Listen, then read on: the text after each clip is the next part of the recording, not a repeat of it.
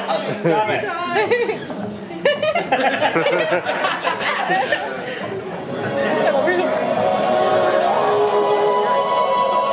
This is CBC Canada's Own. If the Creator had meant us to be born girls, we certainly would have been born girls. Are we sure?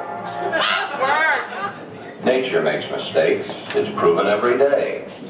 This person is a transvestite, a man who is more comfortable wearing girls' clothes. The term transvestite is the name given by medical science to those persons who wear the clothing of the opposite sex. Many a transvestite actually wishes to be the opposite sex.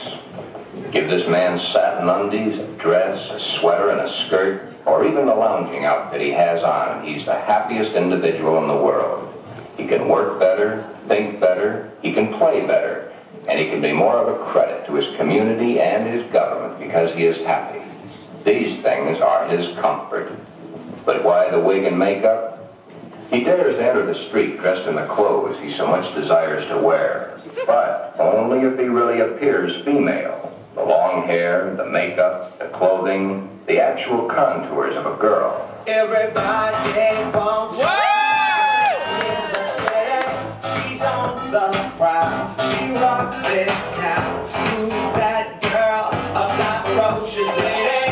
Get up and dance. Get up and dance.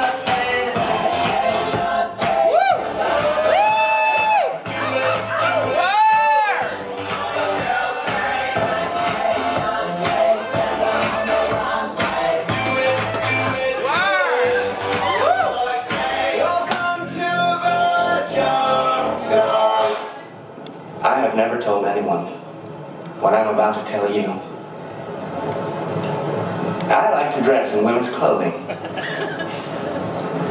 Panties, brassieres, sweaters, pumps. It's just something I do.